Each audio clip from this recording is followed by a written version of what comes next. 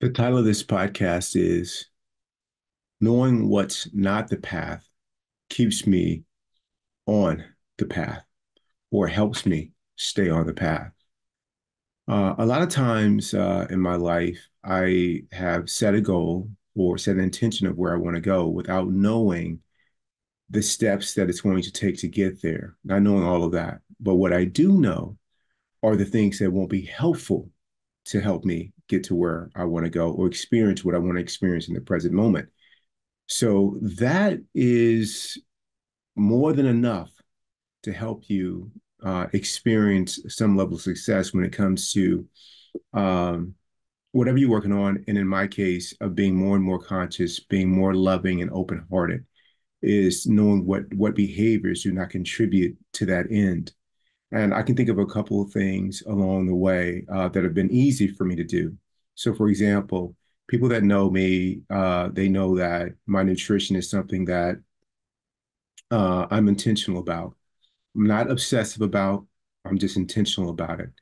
So, with that being said, is while when I first became started eating a vegetarian diet and then a vegan diet, what was clear to me was the things not to eat. I didn't know what all the vegan recipes were or all the things that I should consider that would give me the protein and the complex carbohydrates and fats that I wanted. I didn't know all that because I didn't go to school I didn't go to get a certificate or a degree in nutrition. But what I was clear on were the foods that I used to eat and that were also available to me that were not going to help me maintain a vegetarian or vegan diet. I was clear on that. So that was a game changer in the early days. The same thing with my pursuit of a degree during the latter half of my during the most recent 5 or 6 years. I was really clear about the behavior that was going to increase the likelihood of me getting A's in school versus not getting A's. And what those things were was I knew that staying up late at night, eating poorly, missing workouts, and things like that were not going to help me do well in school. So someone may say, well, with the workouts, like, wouldn't it become secondary for you? And I was like, no, they were part of the grounding. They were part of the foundation that was going to help me do well in school. So I made it a point that no matter how challenging school or work were, that I was going to make sure that the non-negotiable stayed non-negotiable, which were my sleep, my exercise, my nutrition, and working on myself. Those things had to happen as I went about the business of meeting those academic requirements to get a degree. And I've used that every step of the way in my life. And when I go out to the pickleball court and I want to have a really great fun experience on the pickleball court, some of the things that I've learned that will help me do that is not letting the weather be a problem for me, whether it's really windy out there or whether we get rained out, not making that a problem, neither of which I can change, and it's all wasted energy. The other thing that it took me a little bit longer to identify and to begin to work on was who my partner was. And so the way that I got to start working on that is initially was blaming my partner for not practicing enough or working enough on their game. And then once I worked on myself and started to say, hey, listen, this is not me being my best, of being critical or blaming someone else, that stopped being a problem too. I started to work on being encouraging to my partner. And then if my partner or partners wanted to drill, I started to create time in my schedule to drill, which was a benefit to both them and to me. So those are the things that I knew not to do to have a great experience on the pickleball court. In the workplace, what I learned to do is not workplace and relationships is not to create any more problems than were already present. That was really, really key for me. So, for example, if I was let's say, I didn't have the kind of a choice and autonomy when I got a new person to I reported up to or manager or physician that I work with, let's say that the ones that I had in the past, which this is true, gave me a lot of choice and autonomy. And then someone new would come in and their leadership style was completely different. It was a lot of delegation and direction and not a lot of opportunity to be creative or to have autonomy. And in those cases, so that was the facts about their leadership style. That's let's say for argument's sake that that's a problem. So let's say that's problem number one. Then problem number two would be my inability to handle that. So what I knew is that if I accepted that this is their leadership style, you know, the number one, problem number one, if I accepted that this is their leadership style, then the suffering ends there. I just do what they ask me to do.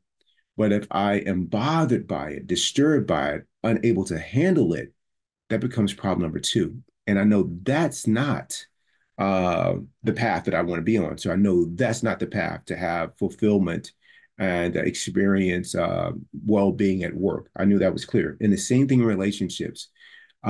Before I was going to have, I had a problem with something, before even talking to my friend about the problem, I want to make sure that it wasn't it wasn't my inability to handle whatever it was that I thought they were doing or not doing. I want to make sure that if it was something like that, that I worked on it so that didn't become a problem again.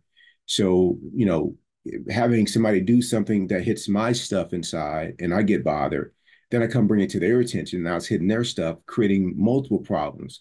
I knew that wasn't a path too. I knew the first thing was acceptance. And if there's a conversation that I felt still needed to take place, and when I say still needed to take place, I had to get to the point to whether this other person changed their behavior or not, I would still be okay. And if they didn't change their behavior, it wasn't something that would make me close my heart to them. Now, let's say it's something that is just way out there that most normal people would look at and say, hey, this behavior, I just can't support this. While our relationship may come to an end in this shared journey, my my heart will stay open to them, to the humanity in them. And so I can still know that the behavior may not lead me on the path that I want to go, which is helpful because there's two paths. I'm going to take the one that's going to lead to inner peace, to lead with that leads to being open-hearted and sprinkling kindness everywhere I go, serving others. And so those are just a couple examples. So in your own life, I encourage you to think about the behavior that you're engaged in, whether your behavior is worrying, being anxious, obsessive thinking, complaining all the time. And what you really want is to be okay inside. You want more joy. You want to experience more inner peace. If that's what your real intention is, or what you say you want, then think about if the behaviors that you're engaged in contribute to that. Think about if those behaviors really make a difference with changing anything. Most recently, I was at work and there was someone who was complaining about the pay discrepancy of what her job receives at our company versus outside in the marketplace. And they just could not get over it. And although the leadership is working to try to improve things, they just kept talking about it to everyone that they came across. And they just met me and they were adamant about it. And it was just really, really interesting because I identified the behavior. Because as Keith 1.0, I did it all the time, all the time. And so that's a path that does not lead to fulfillment at work. Let's say that the path for this particular person is a pay increase. Well, for the last year and a half that they've been complaining about it, has it produced a pay increase? It has not. So there's always a better way to do things. And you can express that you are interested in a pay increase, but no one's holding you hostage.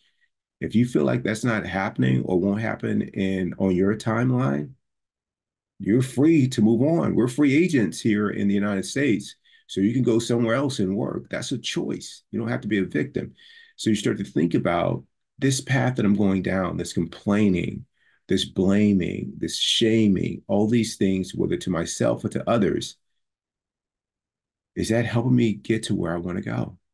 And in my case, I found that it's not. So I, argue that knowing what's not the path is as helpful as knowing what is the path.